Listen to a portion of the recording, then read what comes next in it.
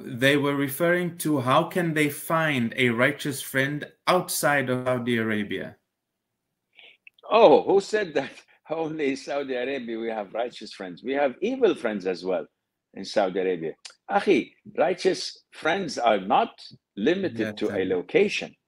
Even if you in Caracas, or if you are in Johannesburg, if you are in Kampala, if you are in Nairobi, there will always be righteous practicing Muslims.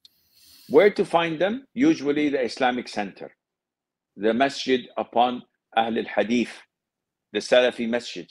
Go there, be friend of the Imam, try to explain your situation and conditions with him, and he will set you up with people to memorize the Quran, to learn Arabic, to go and play football with, to go and dine with.